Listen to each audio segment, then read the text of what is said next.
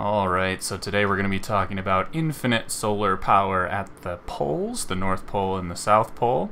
So a lot of people mentioned on my solar train video that if you just put upside down solar panels at the pole, above the North Pole or South Pole, that they will get infinite power and you don't need any trains. And this is true, and you can see it here, it's working. The only thing that blocks the sun is this pillar in the middle, so you see one going off at a time, but you don't have to have this pillar here. I just like things to be supported.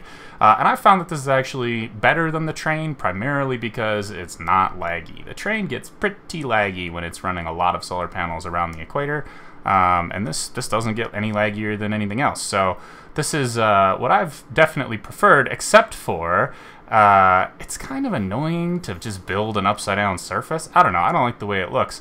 What I do like, however, is small solar panels, and something interesting about small solar panels is they work right side up. They actually work any direction, because unlike the other solar panels, which only track above them in, you know, a full 360-degree circle, but only above them, these track in a full 360-degree sphere. So they track above, below, behind, forward, and you can see here these ones that are on the sides are going to be at a right angle to these ones, and they still track the sun no problem. And these ones will continue to track the sun all the way around because there's no pillar in the middle, because I've built them on the top.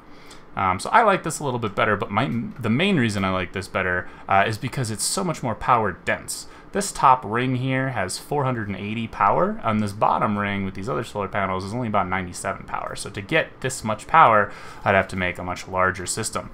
Also, because these only track in you know, a half sphere, if you face them a direction, like let's say I had them on the ends here, they would only get power when the sun was on this side, and not any power when it was on this side, whereas these will get power no matter what, as long as they're not being blocked by terrain.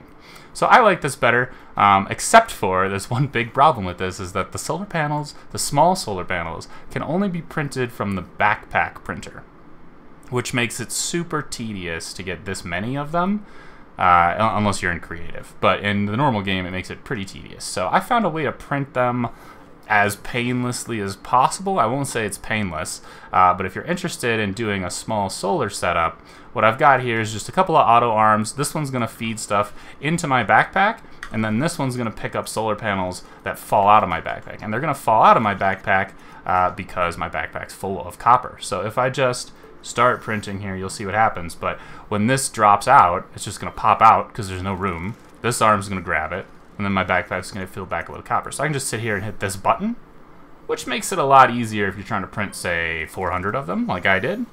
But you still have to sit here and hit this button every time instead of having, you know, a printer automate it for you. So this is helpful if you're going to do this, but it's, you know, get prepared. It's going to take a little while. But yeah, if you do that, you can put your solar panel facing upright or, you know, any other direction, as long as it's above where terrain would block it. It'll get 100% power right at the poles, and you can do this on any planet. So let me know if this helped. Thanks for watching.